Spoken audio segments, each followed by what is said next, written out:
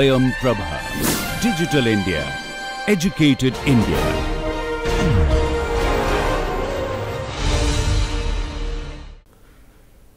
Hello students, welcome to today's class. In last few classes, we have been discussing the problem of harmonic oscillator and how we can solve this problem through quantum mechanics. To recall, we have written down the Hamiltonian of the harmonic oscillator problem. The Hamiltonian had a kinetic energy term and a potential energy term.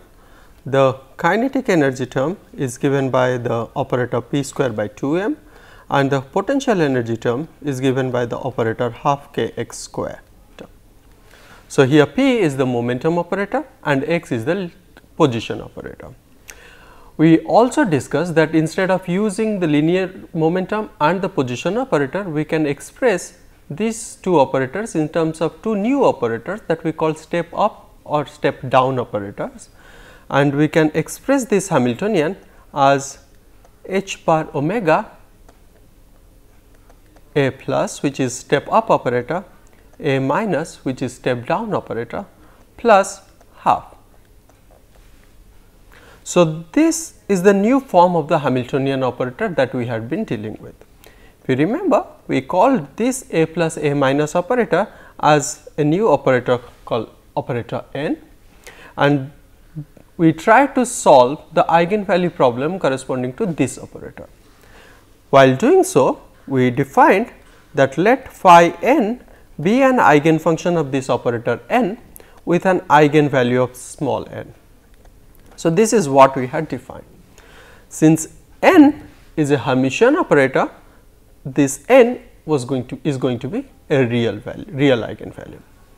Other thing that we should remember is that looking at this Hamiltonian operator, which is sum of p square and x square operators. If you remember, p is a Hermitian operator, therefore, its eigenvalues are real. It can be positive or negative, but they have to be real. But p square's eigenvalues have to be real and positive. Similarly, x is also a Hermitian operator and its eigenvalues are going to be real, whether positive or negative, but however, x square operator's eigenvalues are going to be real and positive. So, therefore, the eigenvalues of this Hamiltonian operator for harmonic oscillator are going to be real and positive, because this operator is sum of square of two Hermitian operators. So, therefore, the eigenvalues are going to be real and positive.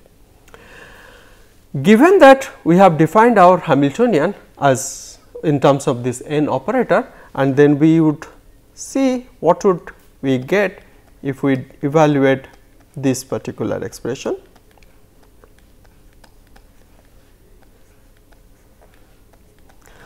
Since Hamiltonian operator h is defined in terms of operator n as n plus half. So, therefore, I can rewrite this expression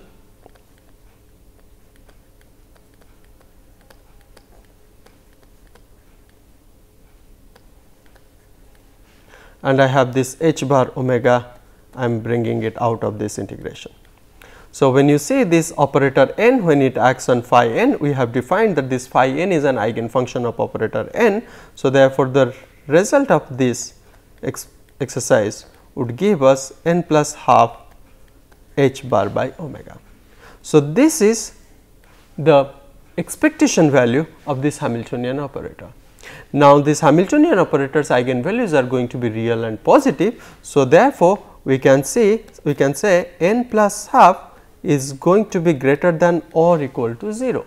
So, therefore, n is going to be greater than or equal to minus half. So, when we started defining our eigenfunctions of this operator n, we just said that let n be an eigenvalue. We did not know anything about n, but now we see that this value n cannot be smaller than minus 0.5. It has to be greater than or equal to minus 0.5. Mind you, we still do not know what are the values of n or what is the lowest possible value of n, but at least from this exercise we get to know that there is going to be a lower limit for the value of n. If you remember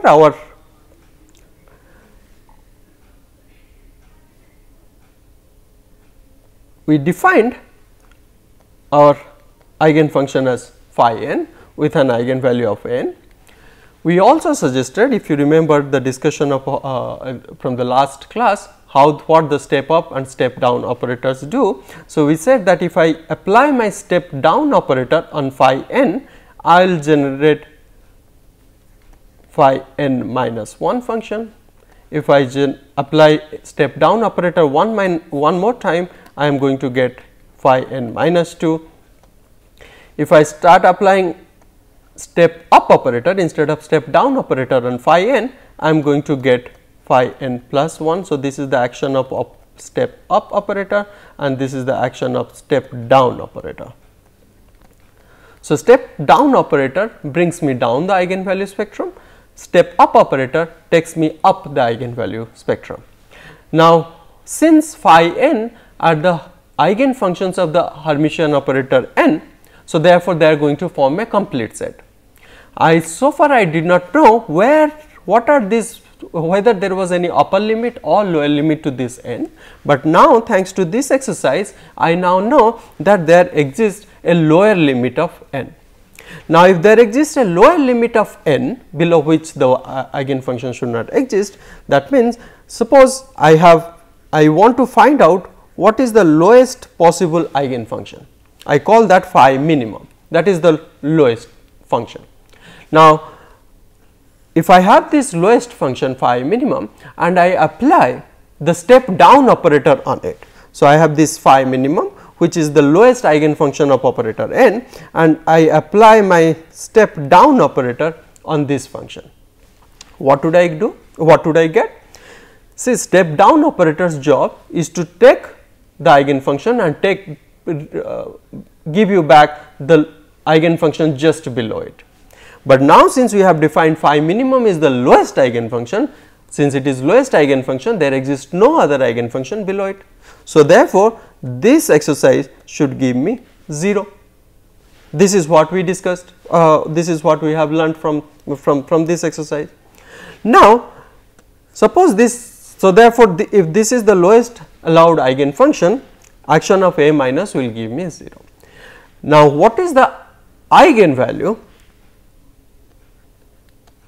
So, this phi minimum is the lowest eigenfunction of operator n. If this is the lowest eigenfunction, the question that we are asking is that what is the eigenvalue corresponding to it. So, if you remember, n we have defined just here A plus A minus operator, the step up step down operator, and then we are applying phi minimum here. Now, when you look, my A minus operator, when it acts on phi minimum, what do I get? Since phi minimum is the lowest eigenfunction, step down operator should give me 0, because there exists no other eigenfunction below phi minimum. So, therefore, this A minus operation on phi minimum gives me 0. So, therefore, the outcome is 0, which I can rewrite as 0 multiplied by phi minimum. What advantage do I get by writing in this way? So, if you look at the left hand side and right hand side, you see that left hand side shows operation of operator n on phi minimum, and the right hand side shows that I am getting back my function with a constant 0. So, that means phi minimum is an eigenfunction of operator n with eigenvalue of 0. So, does this satisfy the other limit?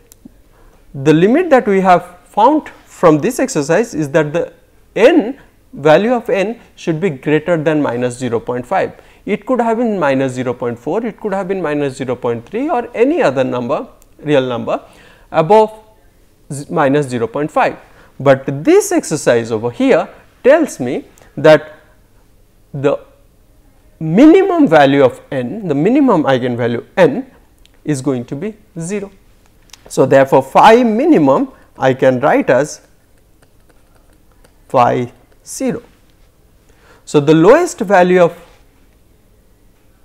possible value of n is going to be 0. Now, this is the lowest eigenfunction of this operator n. But remember, we are interested in the operator Hamiltonian operator. Hamiltonian operator is closely related to this n operator. So, now we have seen that the lowest eigenfunction of n operator is phi 0, but now the question is what would I get when I apply this Hamiltonian on this lowest eigenfunction. This we will look up next. So, H is Hamiltonian operator is defined as n plus half into h bar omega, and we saw that phi 0 is the lowest eigenfunction of operator n with this relation. So, if I apply this phi 0, if I apply the Hamiltonian operator on phi 0, what would I get? So, the Hamiltonian operator is given like this and application of phi 0. So, when n acts on phi 0, I get 0, and then if you do this little exercise, you would get. Now, what do I see? I see that phi 0, the lowest eigenfunction of operator n, and since this is the only operator that is defined in Hamiltonian. So, this is also the lowest eigenfunction of this Hamiltonian operator. So, the lowest eigenfunction of this Hamiltonian operator corresponds to an energy value of half h bar omega. So, this is, since phi 0 is the lowest eigenfunction, that means the corresponding eigenvalue is the lowest possible energy of a harmonic oscillator, and this value is also known as 0 point energy.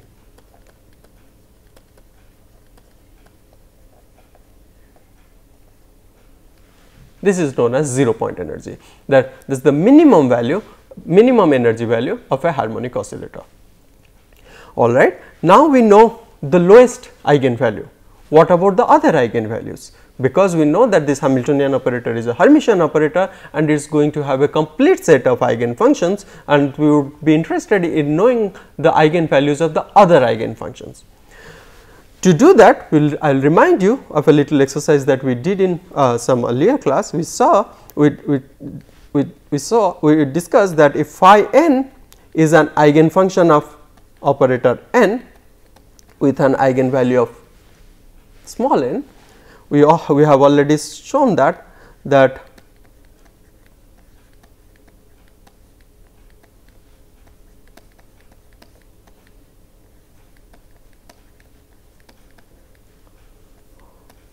we say that if phi n is an eigenfunction of operator n with an eigenvalue of small n, then a plus phi n, that means step up operator acting on phi n, this is the eigenfunction, step up operator acting on that eigenfunction is also an eigenfunction of this operator n with an eigenvalue n plus 1.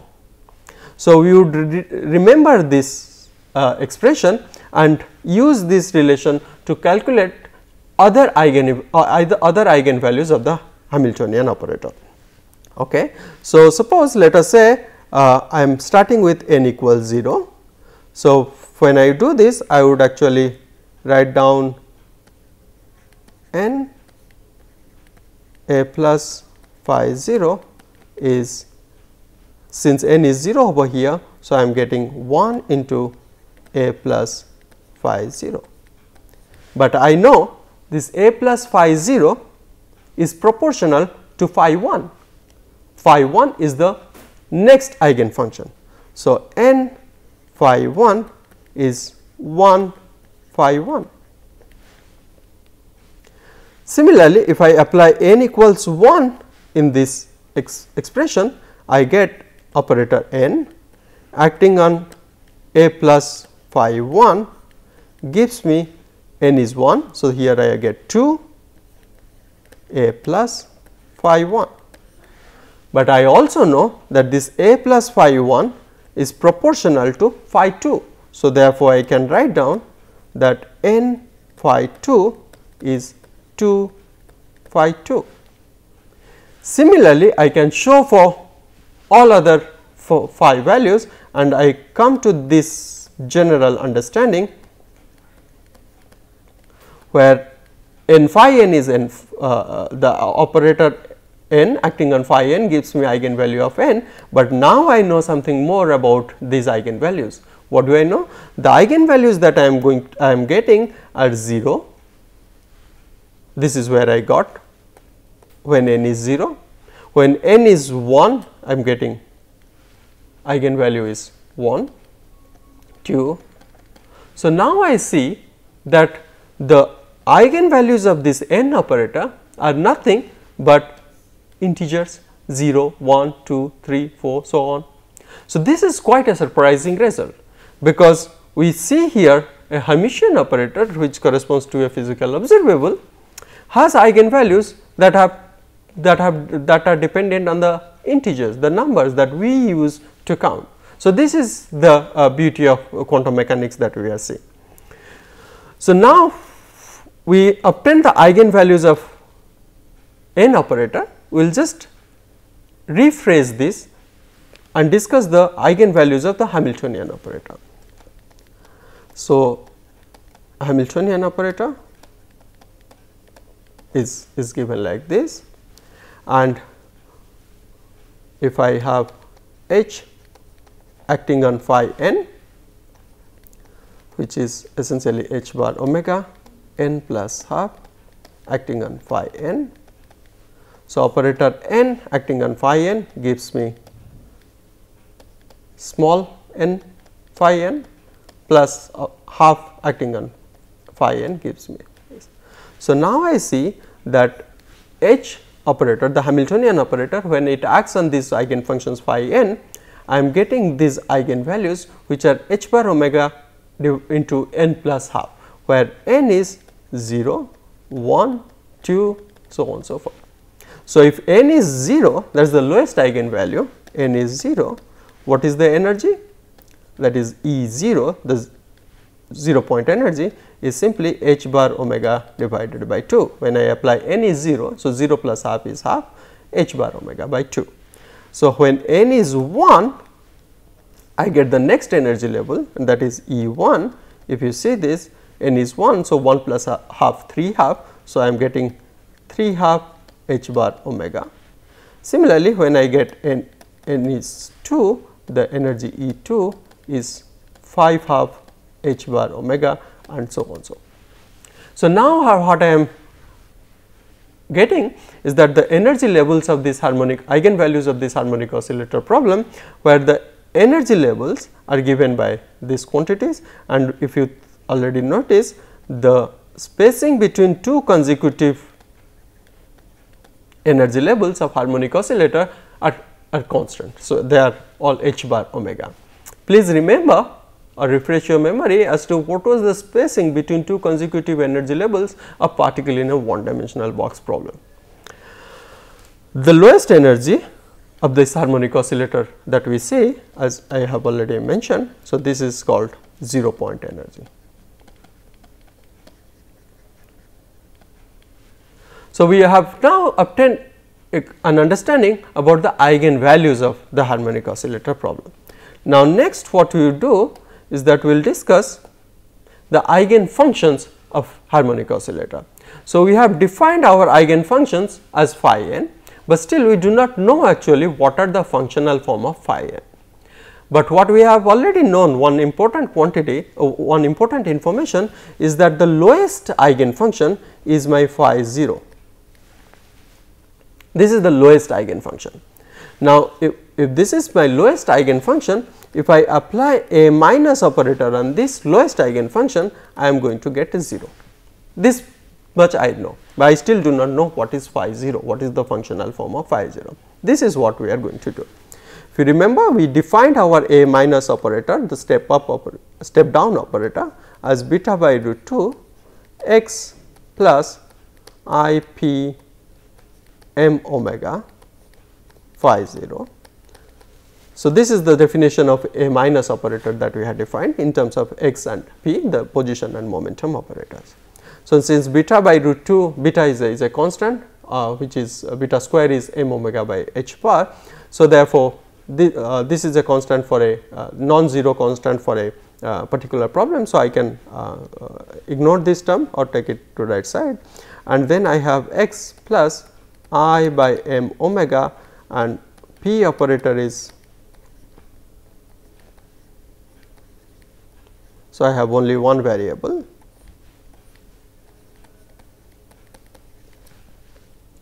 So, I see I minus I, that gives me plus 1.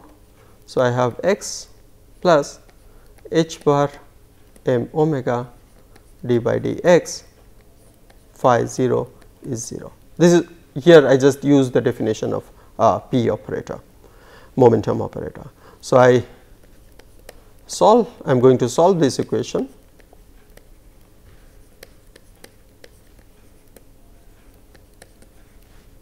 And therefore, I take this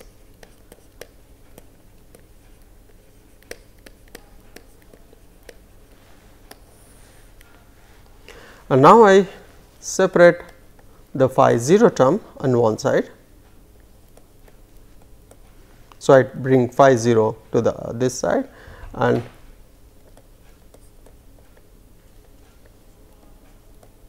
x terms on the other side, and what I am going to do is that, you remember this m omega divided by h bar is a constant. So, I am going to integrate both sides, and I have already done a few times this kind of integration. So, this the left hand side will give me ln phi 0, and if you remember, this m omega divided by h bar was beta square, and the integration of x dx would give me x square divided by 2 plus a constant of integration. I am calling it ln a, which is where a is a constant.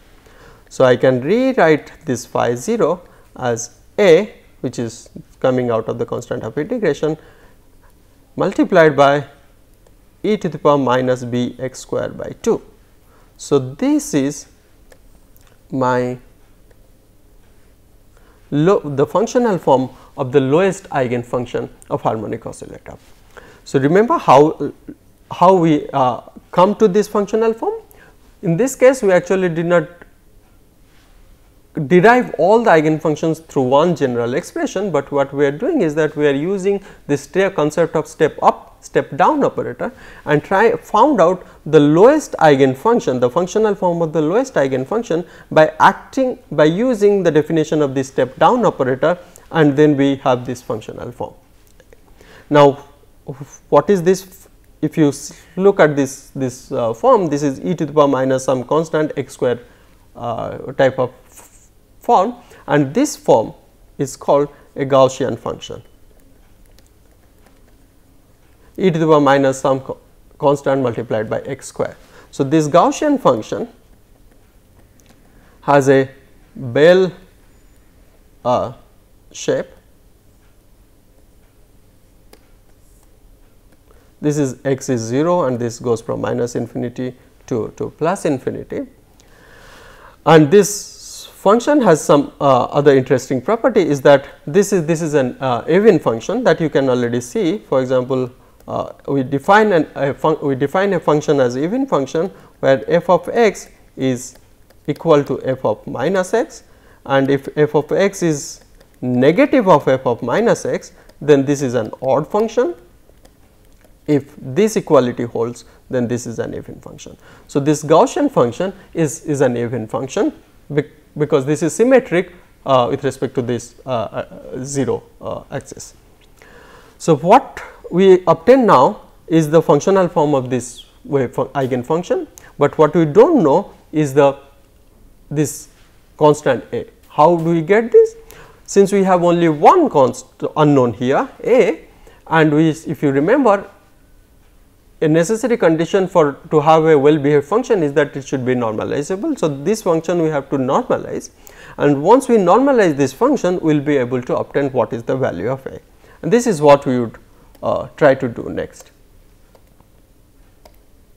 So, we would normalize the lowest eigenfunction. So, if phi 0 is a e to the power minus beta square x square divided by 2. To normalize this function, so I have to have phi 0 star phi 0 dx where it goes from minus infinite to plus infinite should be equal to 1. Now, phi 0 is the function you have, phi 0 star is its complex conjugate. So, since this is, but this is a real function, there is no imaginary root. So, phi 0 star is essentially phi 0. So, I write like this, a square, this is a constant, I am bringing it out, e to the power minus beta square x square dx. So, this is how do I get beta square x square, because there is divided by 2 in each term. So, phi 0 and phi 0 star will have this half e to the power minus beta x square divided by 2. So, when I multiply them I get e to the power minus beta square x square dx. Now, I have to integrate this function, but before that I rewrite. So, this I am going to integrate this function. I already have discussed that this is a Gaussian function which is an even function and is symmetric with respect to the 0 axis. So, therefore, what I would do is that instead of using this minus infinity to plus infinity limit, I will change the limit to 0 to infinity, because if a function is symmetric, then its integration or the area under that curve is going to be same when I integrate from 0 to plus infinity or 0 to minus infinity. So, therefore, instead of integrating it from minus infinity to plus infinity, I am going to use this rewrite this in this way, where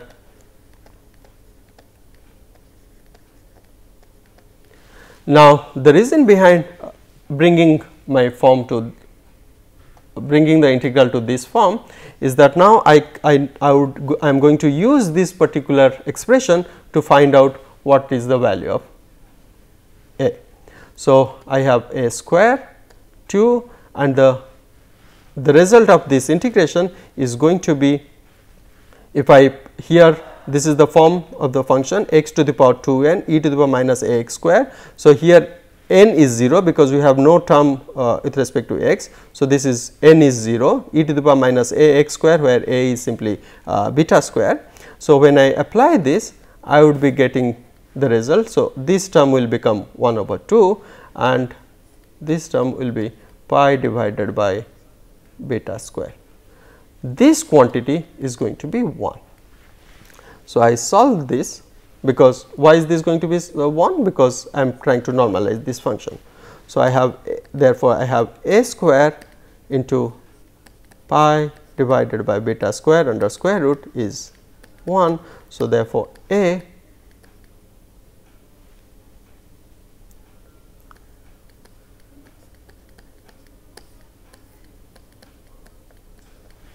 So, this is my normalization constant, and the final eigenfunction, the normalized form of the eigenfunction, if I have to write down, this would be